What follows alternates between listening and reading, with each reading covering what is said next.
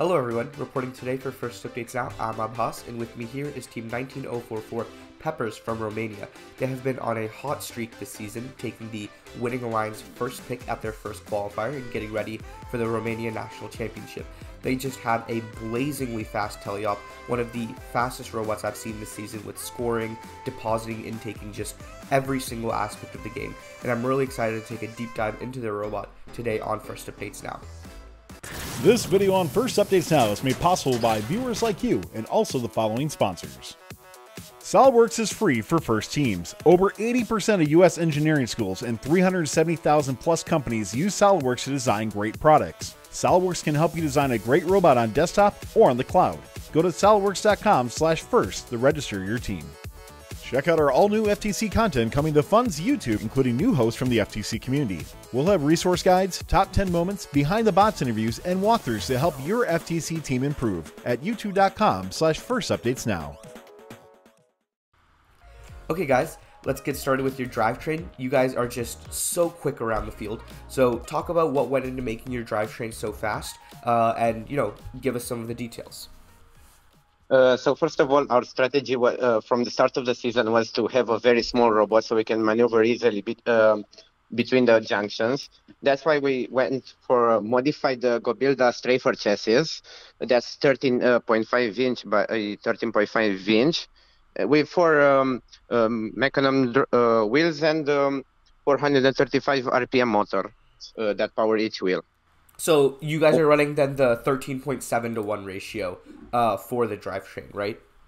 Yeah, we find out that that was the best ratio for the speed to maneuver around the junctions. We actually don't run our motors at full speed. We actually need more driving practice to give it the max speed. So I see. And so have you guys had any problems with like acceleration or anything like that, or has it been like completely fine? We have a problem like when every time our robot accelerates, our battery level drops down. But apart from that, I think we didn't have any problems. We had a problem when one of our odometry modules was too tensioned, so our robot actually lifted off the ground and went straight when we drove it. So yeah. Yeah, and so, you brought up odometry, so let's talk about your software a little bit. What are you using for your autonomous pathing and path following, and how does that work? For the path following, we use Roadrunner, and we actually use simple splines, and for a good localization, we have 2 odometry wheels, 3 odometry wheels, and these are actually open odometry. With a bit of modifications to work with just 3D printed parts. Sure.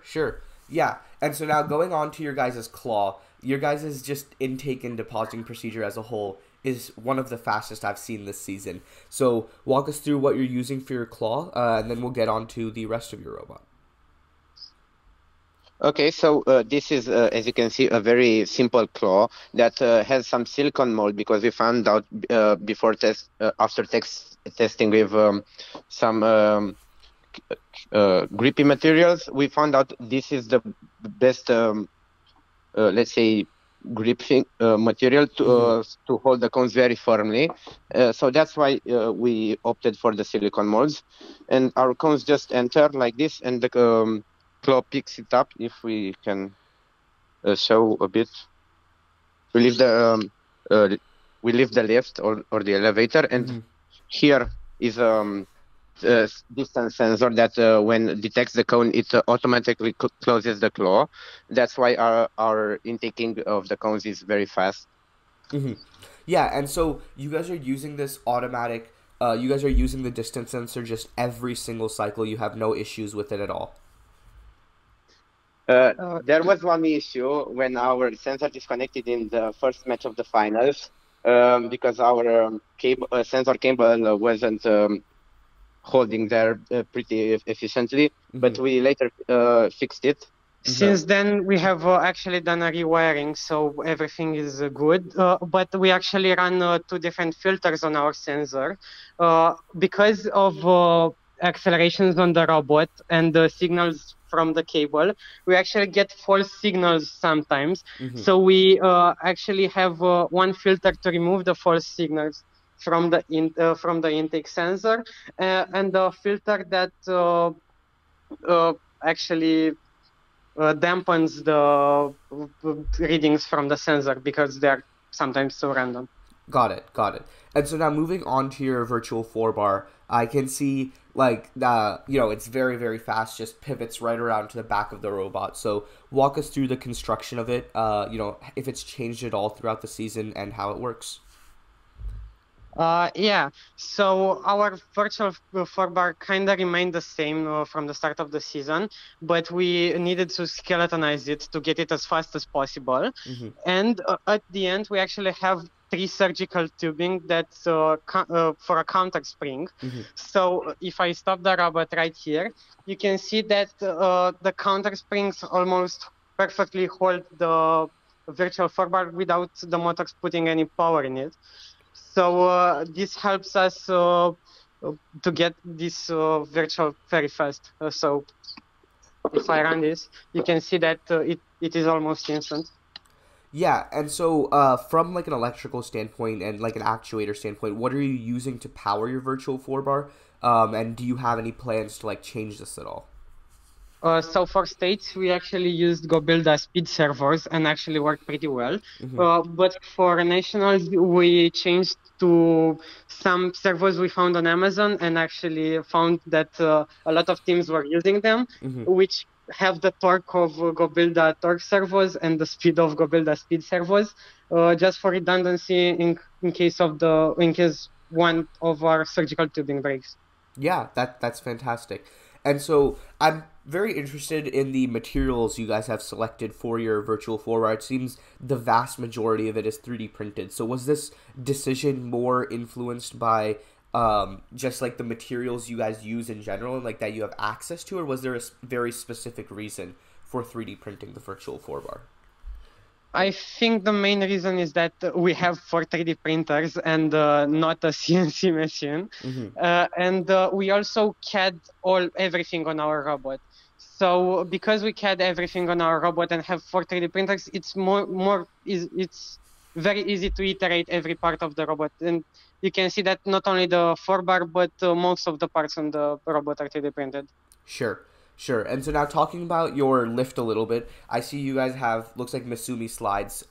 So walk us through what you're using for that, what motor ratio you're using, and how that's worked out for you. Yeah, we have four Misumi slides, 230, I think, and with 435 RPM motors. We tried to change for states or nationals with 1,100 motors, but our command didn't arrive, and the states are next week, so that's unfortunate. Mm-hmm. And I've seen a lot of teams complaining about the 435 motors, that they are too slow. So that's why we chose this bigger pulleys than the ones from the GoBuildas to have more speed in the lift. Mm-hmm. And as you can see, the lift moves pretty fast at every level. Yeah, and so I see also, like, from a programming perspective, I see that right now your lift is just stationary. So is this some software that's holding the lift in place, or do you guys have a mechanical feature like counter springing that is keeping the lift in place right now?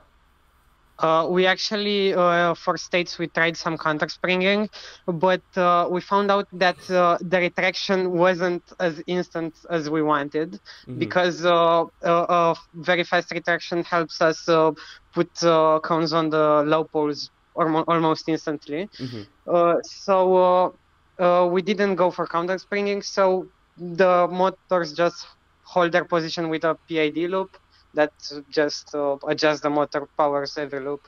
Yeah, yeah, sure. And I think one of the most unique parts of your guys' robots, or what really helps you guys in tele-op and autonomous, is your guys' junction aligner. So talk a little bit about that, if it's changed at all this season with the new rules coming out, and how it works.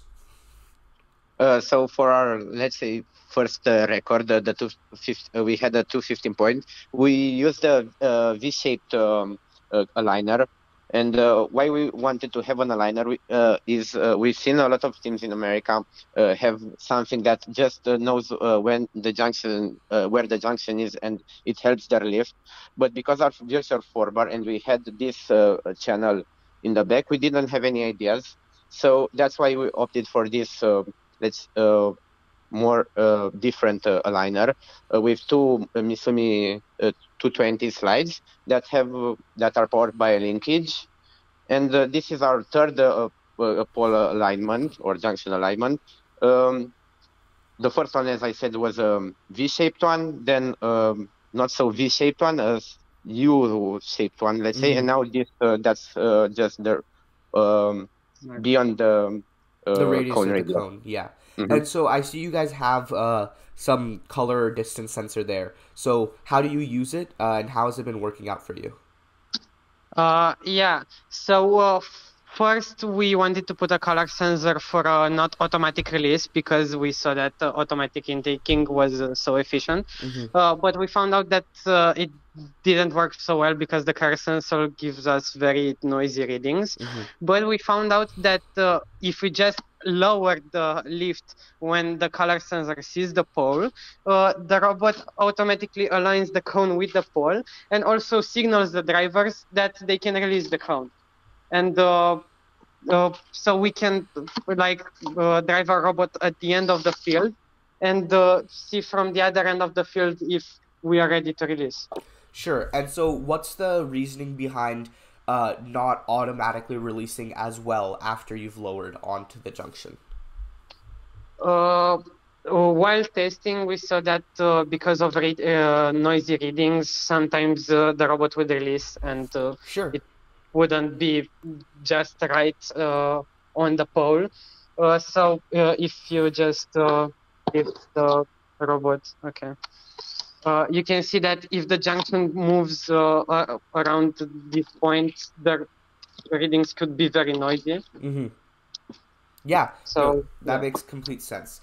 And so, Peppers, I think one last thing I want to talk to you guys about is your guys' driver practice. I mean, just seeing you guys move on the field is insane. It's just so incredible. So tell the community, please, a little bit how you guys practice, if there's anything you think that's really special that will help a lot of teams out there, or if it's something in your controls or just pure driver skill at the end of the day. What makes you guys so good? So after the first Quantum League in Romania, we had a very, let's say, not so good robot, not a very competitive one, just Misumi slides that lift up a claw and that's it. And we realized that we need a lot of practice to have a very competitive robot, even if it might be a very, let's say, simple one. So that's why we rushed a bit for the next scrimmage, our first prototype of the robot, and then we won Winning Alliance first pick, and from on there we just practiced a lot so we can be as. But also what a lot of people don't realize is that a lot of tasks on our robot are automized. So like our drivers have only need to only move the joysticks to drive the robot around the field, press 3 buttons to lift to the correct height, and 1 button to release. That's everything our drivers need to do. So we just practice driving the robot around, and then everything was easy after that.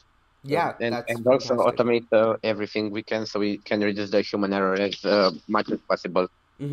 Yeah, Peppers, thank you so much. This has been just a fantastic interview. I'm sure there's so much to learn from you guys. You just have such a blazingly fast scoring machine. So thank you so much. Reporting for First Updates Now, I'm Abhas, and this is Team 19044 Peppers from Romania. This video on First Updates Now is made possible by viewers like you and also the following sponsors. SolidWorks is free for first teams. Over 80% of US engineering schools and 370,000 plus companies use SolidWorks to design great products. SolidWorks can help you design a great robot on desktop or on the cloud. Go to solidworks.com/first to register your team. Check out our all-new FTC content coming to Fun's YouTube, including new hosts from the FTC community. We'll have resource guides, top 10 moments, behind the bots interviews, and walkthroughs to help your FTC team improve at youtube.com/firstupdatesnow. Don't forget to like, subscribe, and ring the bell to stay up to date on our new videos. Keep the conversation going and provide your input to our content. Watch our live shows at twitch.tv/firstupdatesnow. Join our Discord at discord.gg/firstupdatesnow and check out Fun FTC on Facebook, Instagram, and Twitter, and First Updates Now on Facebook, Instagram, TikTok, and Twitter.